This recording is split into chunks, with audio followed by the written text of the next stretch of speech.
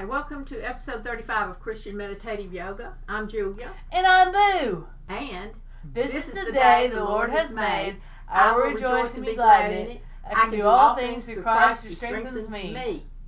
The title of this episode 35 is Arise and Shine. And I'm going to be going through the motions that I consider as rising and shining in my particular life with yoga. And Boo is going to read some scriptures that pertain to that as I come from face down, and I'm going to come from face down up to the table position, the plank position, table position, plank position, downward dog, and up to mountain where I'm standing, and then down into a meditative pose while she's reading. So if you can take it from the top here, Boo, you go right away. Absolutely. Isaiah 61. Arise, shine, for your light has come, and the glory of the Lord has risen upon you. Isaiah 62. For behold, darkness shall cover the earth, and thick darkness the peoples. But the Lord will arise upon you, and his glory will be seen upon you. Ephesians 5:14. For anything that becomes visible is light. Therefore it says, Awake, O sleeper, and arise from the dead, and Christ will shine upon you. Psalm 119, 105 through 107. Thy word is a lamp unto my feet, and a light unto my path. I've promised it once, and I'll promise it again. I will obey your righteous regulations. I have suffered much, O Lord. Restore my life again as you promised. And the lamp is the device, for example, a candle, while the result of the light working is to provide light on the path so you can see.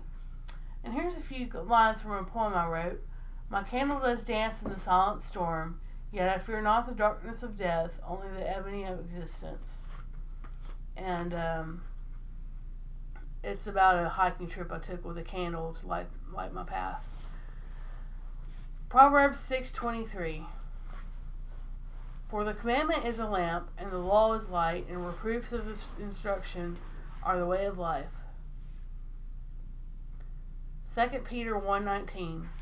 And so we have the prophetic word confirmed, which you do well to heed as a light that shines in a dark place, until the day dawns and the morning star rises in your hearts. Psalm 1:2. Blessed is the one whose delight is in the law of the Lord, and who meditates on his law day and night. Psalm 143:5. I remember the days of long ago. I meditate on all your works and consider what your hands have done. I have been getting into a meditative posture from going face down and coming up. And in this meditative posture, I feel very comfortable. The breathing that I was going to show you is called Kapalbhati. It's the name of it, the foreign name of it. We call it fire breathing, or breath of fire in the USA, in the Western world. The reason I'm introducing this is I have tried this over the past couple of days. And what you do is you take your right hand and you place it on your solar plexus. We're going to be inhaling and exhaling through the nose only. And when we exhale through the nose, we're going to push in on our solar plexus as the breath is leaving, which makes it a little forceful. We're going to be forcefully inhaling to the count of 5, where you can actually hear yourself inhaling. And then when we exhale, we're going to be forcefully exhaling, pushing the solar plexus in through the nose, and you can hear it. So I'm going to count to 5 in and 5 out.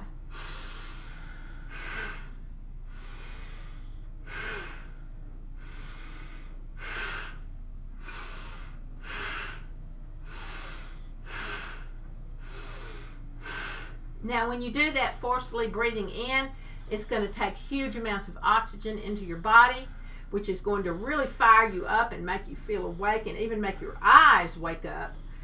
When you breathe out forcefully like that and you're pushing, you're getting toxins and poisons that are kind of just sitting around in you. You're getting those moved out of your body. It's getting everything revved up into a fire. The reason that I was led to put this in here is over the past couple of days when I was studying this particular breathing, then I used it this morning really early when I was doing my yoga meditation like this, and I had an image, not of Laundry on the Line like I do, or Michael Phelps riding and getting the swimming and getting all the gold medals like I had before. I had an image of fire, like a spiritual fire. So then when I looked back over the notes today and looked back over it, I realized this is called Breath of Fire in the Western world. So I'm like, wow, I'm going to use this some because it really impressed me that there's something to it.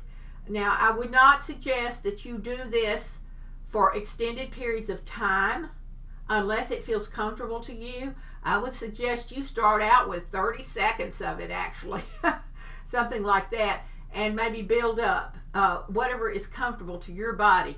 But it really does fire you up. We want to thank you for joining us today. Always remember, this is the day the Lord has made. I will rejoice and be glad in it. I can do all things through Christ who strengthens me. Thank you for joining us. Have a great day today and every day, and very best to you.